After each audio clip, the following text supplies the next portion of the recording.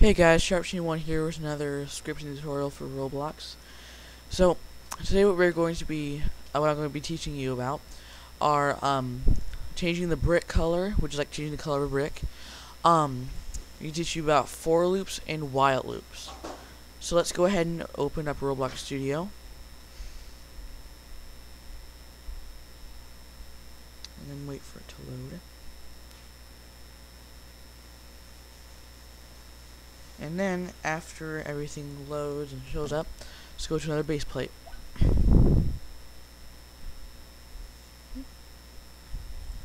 So after your base plate loads and everything's ready, good and going, let's go ahead and start up a script. Alright, actually I'm going to make the font size a bit bigger for you guys so you can see it more easily. So let's go down. Let's change that to maybe 20. Yeah. Alright, looks kind of big for me, but maybe it'll be good for you guys. It's too big, I'll change it back next time. Okay, so first I guess we should talk about BrickColor, since that's probably the most attractive thing right now. So first let's make a part. Alright, with the variable part. So let's make it equal instance.new. Let's be part. Put it in the workspace. Alright, so we're gonna make it anchored part. And then part dot position vector3.new, and let's do 0 100 0. Alright, so I described these things in the last tutorial. Part instance.new is going to create a part in the workspace. It's going to disable gravity for the part, and I'm setting the position to 100 studs in the air and 0 and 0. Alright, so let's go on to BrickColor, alright? So, in case you haven't figured it out already, BrickColor is the color of the brick, so let's show an example right here. Right now this part's BrickColor is dark stone gray, so you can change it to all these different colors. And so, just gonna keep it right here for now. So right now its color is smoky gray. So to change the brick color using a script, we're gonna type in the part that we're referencing to, which is part. Then you type in BrickColor equals BrickColor dot new. This is how you change it to a specific brick color, right? So you might not know what the brick color is called. So the way you can do this is click on base plate. There's a brick color thing right here, and then choose a brick color from this thing right here. You can view what it's going to look like in here, so you can see which one you want. I think we should do. Let's do this cool, nice forest green right here, right? So the name of the color is forest green. Type that in exactly in quotation marks. We'll type in forest green. I see this. Yep, that's correct. Alright, so I'm going to change this one back to smoky gray, because that. Or let's do fossil, who cares? Alright, so let's play this script here. And then, see, it created this part here, coordinates, and it's anchored. And then it changed its brick color. Alright, so that did that correctly. So maybe you want a random brick color, right? So all you do is do part.BrickColor equals BrickColor.random. Very simple. So we can press play. So it chose a random color, which is, let's see, what did it choose? It chose really red. So let's start it again. And it chose a different color this time, I believe. Yep, it showed lilac this time. So that's how you do a random brick color. And so that's just about everything you need to know about brick color. It's very simple, not hard to use. So now let's go on to for loops, alright? Okay, so a for loop is a loop where it will repeat the block of code that it is given a given amount of times. So I'll be able to explain it better after I write out our for loop. Alright, so here's how you make a for loop, alright? So you type in the word for, you give it a variable, which we're just going to do x right now, since it's a pretty common variable. Then you equals 1, which is where it's going to start. And then now you type in the amount of times you want to repeat itself. So for now, let's just do 20. After that, you type in the word do. Press enter, then you should have this end thing right here. So it'll repeat itself 20 times, and so we can type in what we want it to say a given amount of times. So let's do a wait command. Let's make it wait half a second. I will make it print hello viewers. Alright, so it'll say hello viewers 20 times. Let's actually do it 10 so it won't print as much. It'll say this every half a second. So in case you haven't figured it out already, the wait command will pause the script, the amount of seconds you specified in here, and then it'll go on to the next thing. Alright, so let's do that. Press play, and then it'll do that. See?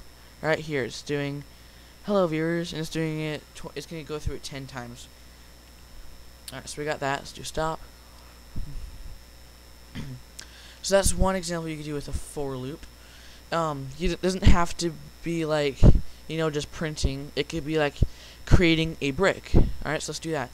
So p equals instance.new. Create a part in the workspace. Alright, so p dot anchored equals true.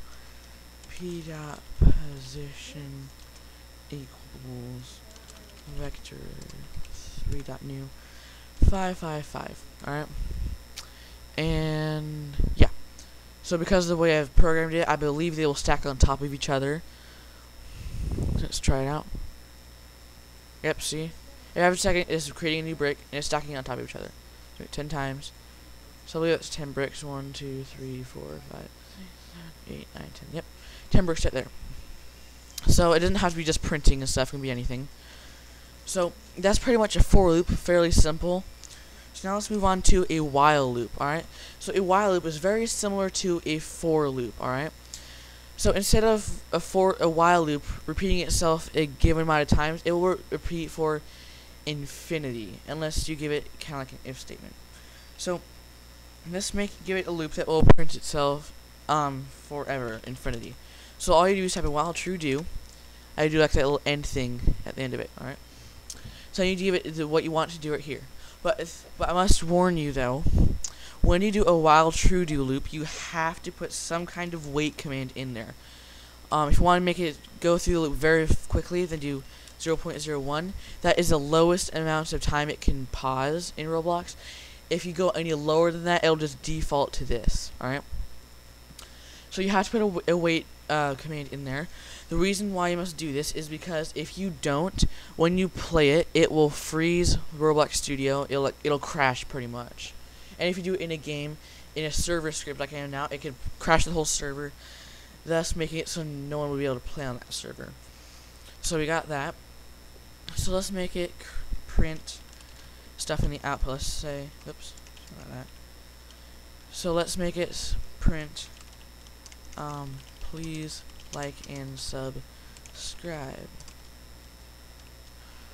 Alright, so we're actually not going to do that much. I don't want to repeat itself that much. Let's do 0.8 seconds, alright? So let's do that. So it's printing in there. See, I'll zoom in for you. See? Please like and subscribe. It'll go on like that for forever. So to show that it's still going, I'll do something there so you can see something. See? Oops. See, it's still going, in case you can see it. So let's stop this script. Go look in there. And you could do the same thing, like you could do, you could create parts. You could do a part 2. Part equals instance.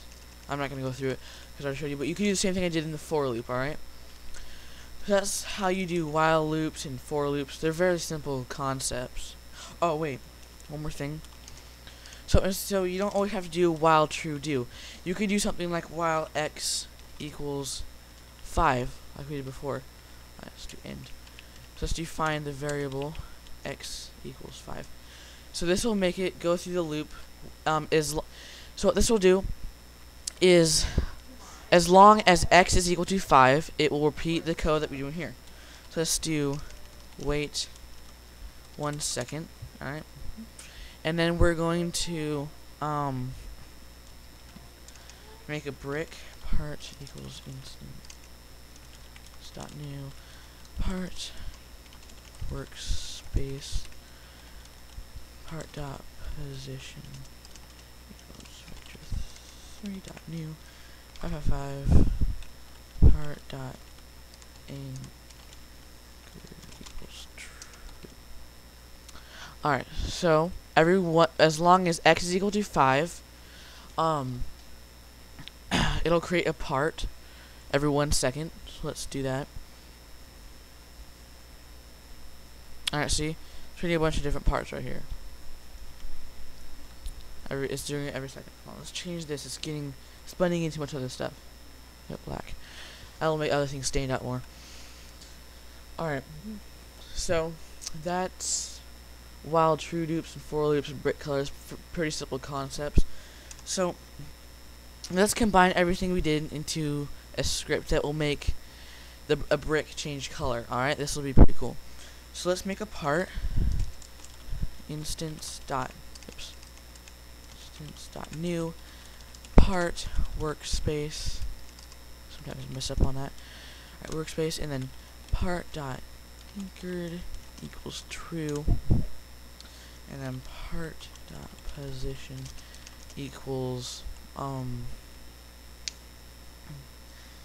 vector 3 dot new. Then we'll make it 0 100 0. And so we're gonna assign it a random brick color equals brick color dot random. So we'll choose a random brick color. It'll assign it to that. So let's actually make x equal 0. So to do the if statement and the for loop, we will do for. Actually, let's get rid of this x thing right here, and we'll just make an x variable in here. X equals 1 through 10 do. Alright, so also you can use this x variable in a for loop inside its code. Alright, so like let's make it wait 1. Let's do 0.3 to make things go quicker. So we're gonna make it print x. X will so in this for loop, what x will do is it'll count up, starting at 1 and ending at 10. All right, so let's print that. See, it's doing that right there. Stopped at 10. So we got that. That's the little explanation right there. So what we're going to do is that we're going to let's see. Okay, so actually, yeah, we're gonna make this equal I, and we're gonna make a variable called x is gonna equal 0. All right. So every time it goes through this loop, we're going to increase x by 1. All right. So what we're going to do is after that, if x equals 10, then let's see. If x equals 10, then loop equals true. We're going to make another variable called loop. We're going to make it equal false. Alright? So what we're going to do is while loop equals true. And remember, when you do two equal signs, equal symbols, that means that it is checking the value. So it's checking if this value is equal to true. Alright? So while loop equals true, we're going to make it wait 0.001, and we are going to make the brick change its color to a random brick color. All right, this will be really cool. Brick color dot random. All right, so let's play this. Okay, so let's play. There's our brick color. I have to wait a couple seconds for it to get to 10. All right, there you go. See. it is changing colors very quickly. Alright, looks pretty cool, doesn't it? See, like, as you can see in properties, the color is just going crazy. You cannot even see what it says. You could change it, but then, you know, it'll change. It'll keep changing. Very cool. You could do that, like, you know, maybe to attract people to a certain point in your game. I don't know, there's something fun to do. Example. Here's another little example what I could do. And because it's a while true loop, it will go on for as long as loop is equal to true. We could change, in this loop we can make it equal false if we wanted to, but I'm not going to do that. Alright, so that was all I have to teach you guys for now. I taught you how to change BrickColor, how to use for loops, and how to use while loops.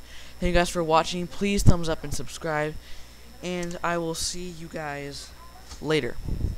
Sharp 1 out.